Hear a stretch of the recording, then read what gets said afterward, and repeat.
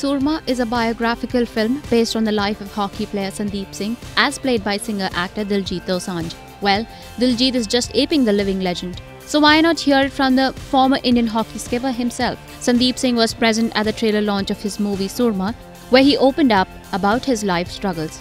He said, देखिए future तो किसी को भी नहीं पता होता, बट बेसिकली मेरे माइंड में एक ही चीज़ चलती थी कि ये व्हील चेयर और ये बेड मेरे लिए नहीं बना है, बिकॉज वो मोमेंट्स आई थिंक आपको ये मूवी देख के पता चलेंगे कि वो मोमेंट से आप फील कर सकेंगे मेरे अंदर क्या चलता था, क्योंकि वो वही समझ सकता है जो उस दौरान से उस टाइम से गुजरा हो। बस एक ही चीज़ मेरे माइंड में आती थी, मेरे बड़े भाई साहब विक्रम पाजी एक ही बोलते थे मुझे कि तुझे खड़ा होना है, मैं खड़ा करके रहूँगा, सिर्फ मेरे पे बिलीव कर और अपने आप पे बिलीव कर, क्योंकि जब आप अपने आप पे बिलीव करोगे आप कुछ भी अचीव कर सकते हो, कुछ भी इम्पॉसिबल नहीं है।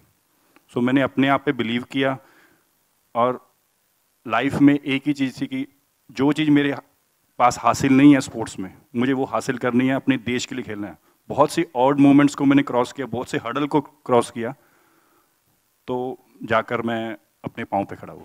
He further continued to speak about his betrayal in love life. He said, कुछ रीज़न थे, अगर वो नहीं छोड़ते तो शायद संदीप सिंह दोबारा कमबैक नहीं कर पाता, और कुछ रीज़न थे वो आपको मूवी देखकर पता चल जाएंगे, बट काफ़ी चीज़ें ऐसी थी कि गोल मुझे दिखने लग गया था कि मेरा रास्ता ही एक है, बाकी सब दिखावा है लाइफ में।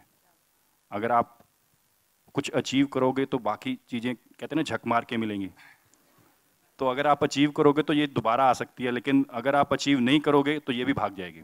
Well, to know more about Sandeep Singh's life, watch the movie Soorma, which releases on July 13th.